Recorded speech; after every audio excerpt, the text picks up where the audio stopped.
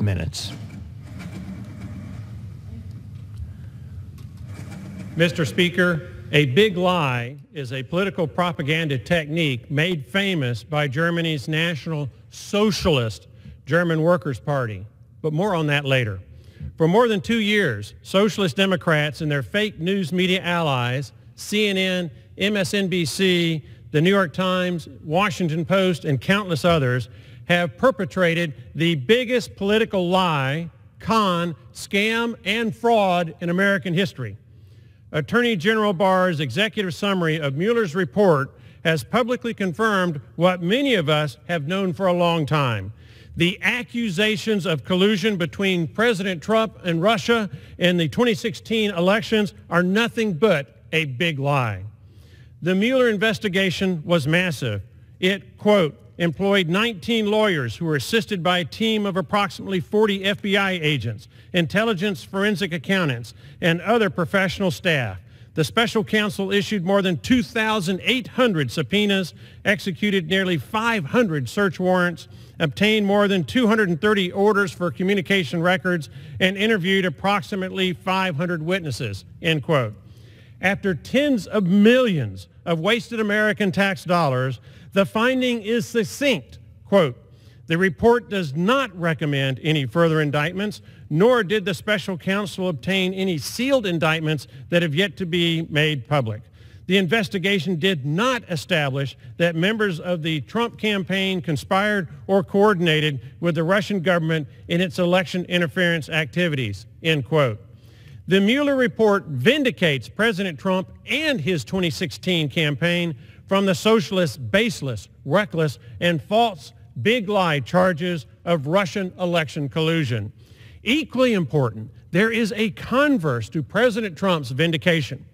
Mueller's report confirms that socialist Democrats and their fake news media allies made up non-existent allegations and engaged in the most sordid of fake news, big lie propaganda, scam, fraud, and smear campaign in American history.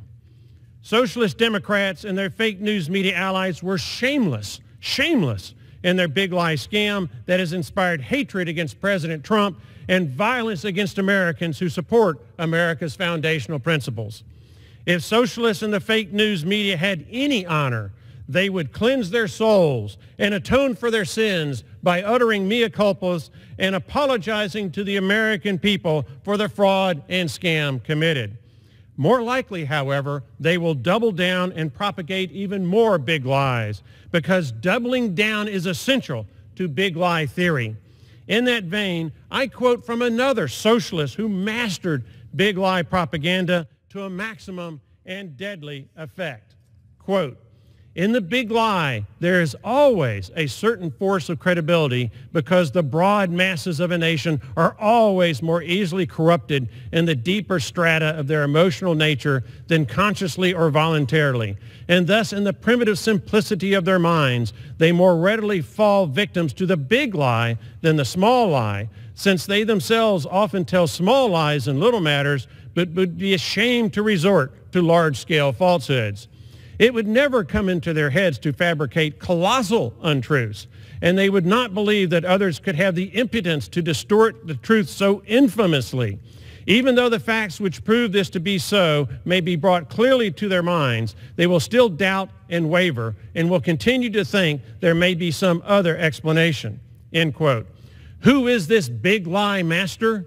That quote was in 1925 by a member of Germany's National Socialist German Workers' Party. That's right, Germany's Socialist Party, more commonly known as the Nazis. The author was socialist Adolf Hitler in his book, Mein Kampf.